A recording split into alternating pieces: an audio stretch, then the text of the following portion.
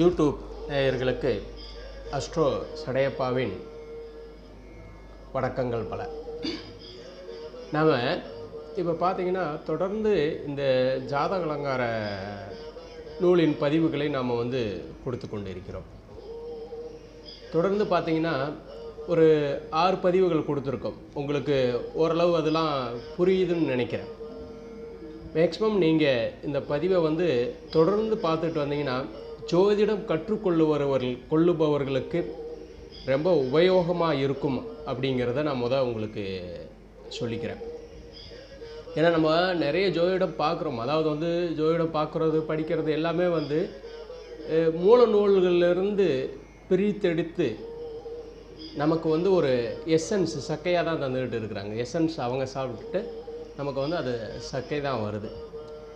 இப்போ நாம் இங்கே என்ன சொல்லியிருக்கோம் அப்படின்னு பார்த்தீங்கன்னா, ஓரளவு அந்த மூல நூல் உடைய கருத்துக்களை அப்படியே உங்களுக்கு கொடுத்து கொண்டு இருக்கிறோம்.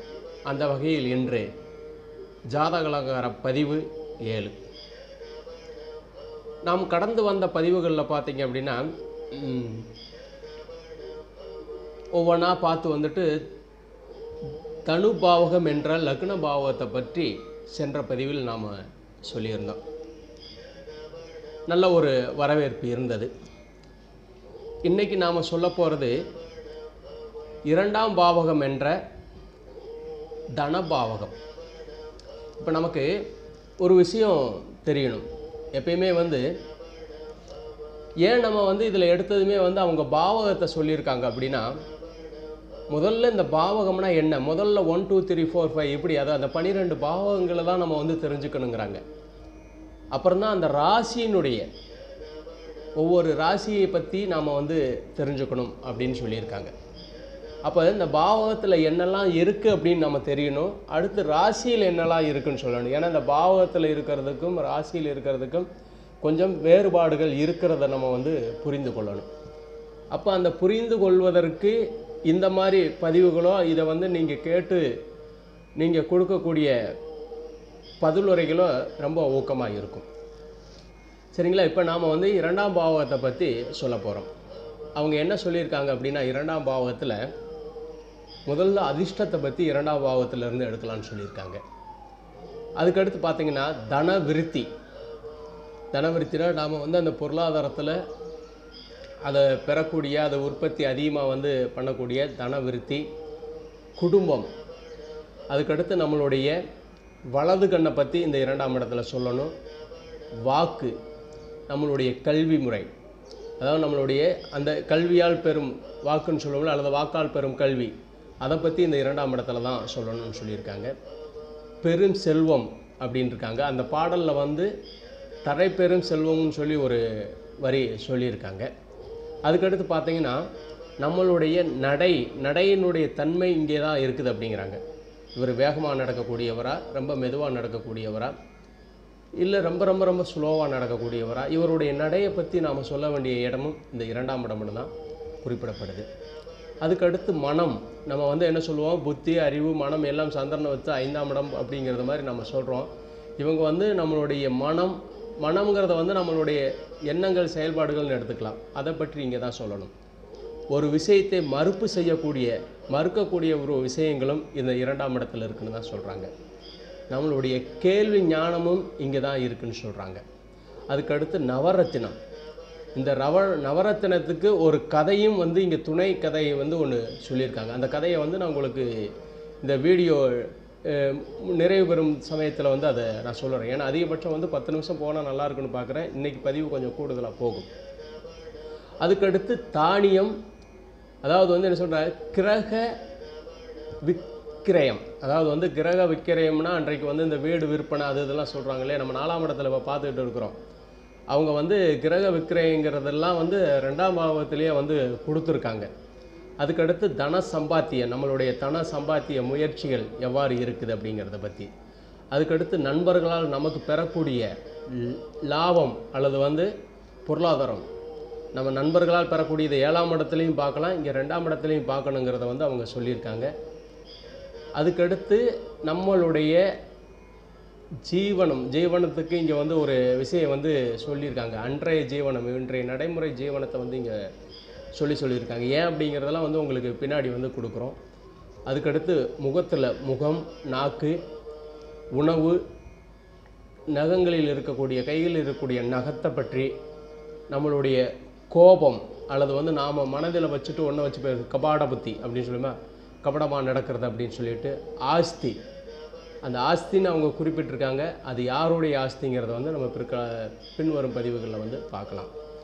அதுக்கடுத்து நம்மளுடைய திர புத்தி அப்படிங்கிற வகையை வந்து இது இருக்கான். இதில் வந்து நான் முதல் சொன்ன 13 வகை ஜாதகலங்கார ஆசிரியர் ஜாதகலங்காரத்தில் கொடுக்கப்பட்டவை. அந்த 13 விஷயங்களுக்கு பின்னாடி வந்தவை எல்லாமே வந்து மற்ற நூல்களுடைய கருத்து அப்படின்னு சொல்லி அவங்களே வந்து விளக்க உரையில் வந்து தெளிவாக கொடுத்துருக்காங்க. மேலும் இந்த நான் சொன்ன பொருள்களை வைத்து தான் அவங்க வந்து பாடல் புனைந்திருக்காங்க. எப்படின்னு பார்த்தீங்கன்னா, உரைத்திடு சௌபாக்கியம், தன குடும்ப, மொழி செறி, நேத்திரம், வித்தை. அப்போ வந்து இவங்க சொல்லிட்டாங்க பாருங்கள், அது மாதிரி விஷயங்கள். அடுத்து வந்து தரைப்பெரும் செல்வமுடன் புகழ், வாக்கு, சாஸ்திர கேள்விகள், உணவு. இதை வந்து அவங்க பாடலாக தான் கொடுத்துருக்காங்க. எப்படின்னு அந்த பாடலை வந்து ஒரு தடவை உங்களுக்கு வாசித்துறேன். உரைதடு சௌபாக்கியம், தன குடும்பம், மொழி செறி, நேத்திரம், வித்தை, தரைப்பெரும் செல்வமுடன் புகழ், வாக்கு, சாஸ்திர கேள்விகள், உணவு, விரைத்தெழுக மனம், பொன்னும் நிறைந்தெடு நவரத்தின, 2ஆம் இடத்தில் நிலைமை கண் முறை செய்வார் நின்றே அப்படிங்கிறாங்க. அப்போ வந்து இந்த இடத்துல எல்லாத்தையுமே வந்து இதை தான் நாம் சொல்லணும் அப்படிங்கிறது மாதிரி அவங்க சொல்லியிருக்காங்க.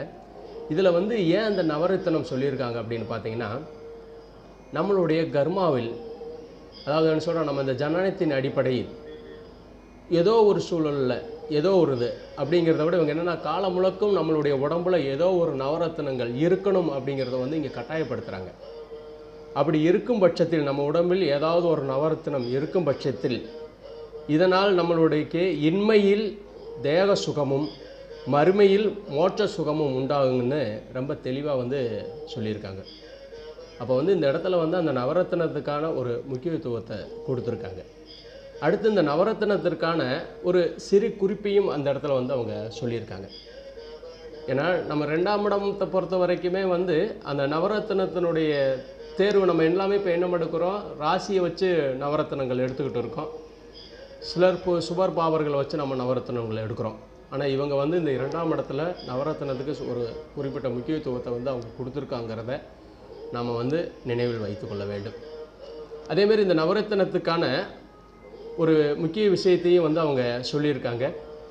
இந்த நவரத்தினங்கள் அணிவதால் கற்பதோஷம் நீங்குகிறது என்ற ஒரு அற்புதமான ஒரு விஷயத்தை நமக்கு விட்டு சென்றிருக்காங்க. இந்த நவரத்தினம் அணிவதால் கற்பதோஷம் நீங்குகிறதுன்னு சொல்லியிருக்காங்க. இந்த நவரத்தினங்கள் எவ்வாறு உருவாச்சு அப்படிங்கிறதுக்கு அவங்க வந்து ஒரு புனைக்கதையை சொல்லியிருக்காங்க. அந்த புனைக்கதைங்கிறத விட நம்ம அந்த புராணங்களோடு சேர்ந்த ஒரு கதையை தான் நம்ம எப்போதும் பார்த்துக்கிட்டு இருக்கோம். அந்த வகையில் பார்த்தீங்க அப்படின்னா, பலகாசுரன் சொல்லி ஒரு அசுரன் இருந்திருக்கான், அல்லது ஒரு நபர் இருந்திருக்காரு. அவர் ஏதோ போரில் இருக்கும்போது கருட பகவான் வந்து அவரை நல்லா கொத்தி சாப்பிட்டதா சொல்கிறாங்க. அதை சாப்பிட்டு நம்ம வந்து அந்த உடம்புல சாப்பிட்டு அது அப்படியே பறந்து போகும் இல்லையா? அப்போ அது பறந்து போகும்போது அந்த சாப்பிட்ட பொருள்கள் அப்படியே உமிழ்ந்திருக்கு.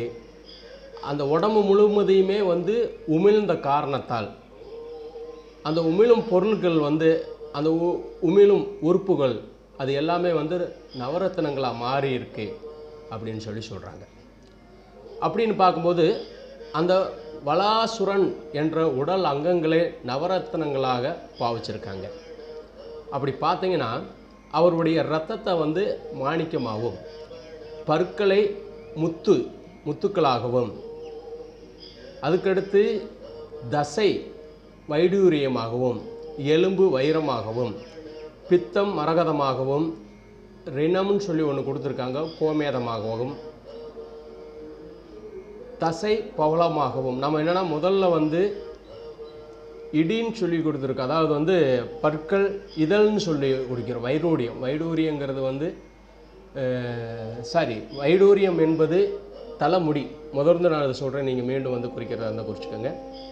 ரத்தம் என்பது மாணிக்கம், பற்கள் என்பது முத்து, முடி தலைமுடி என்பது வைடூரியம், எலும்பு என்பது வைரம், பித்தம் என்பது மரகதம், ரிணம் என்பது கோமேதகம், தசை என்பது பவளம், கண்ணு வந்து நீளமாகவும் கபம் புஷ்பராகவும். அப்போ வந்து 1 2 3 4 5 6 7 8 9 நவரத்னங்கள் வந்துருச்சு.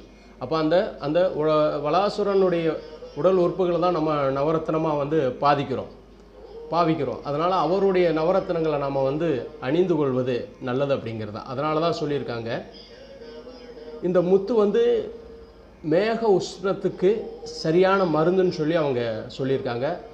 அதுக்கடுத்து பவளத்தை அணிஞ்சோம்னா சரும நோய்க்கு வந்து சரியான ஒரு தீர்வுன்னு சொல்லி அந்த இடத்துல வந்து அவங்க சொல்லியிருக்காங்க. அப்போ வந்து இந்த 2ஆம் பாவத்தில் வந்து கொஞ்சம் நவரத்னங்களுக்கும் அவங்க முக்கியத்துவம் கொடுத்துருக்காங்க அப்படிங்கிற ஒரு தகவலுடன் இன்றைய பதிவு நிறைவு பெறுகிறது. மற்றொரு தருணத்தில் உங்களிடமிருந்து விடைபெறுவது அஸ்ட்ரோ சடையப்பா. நன்றி, வணக்கம். போயிட்டு வரேன் எனக்கு.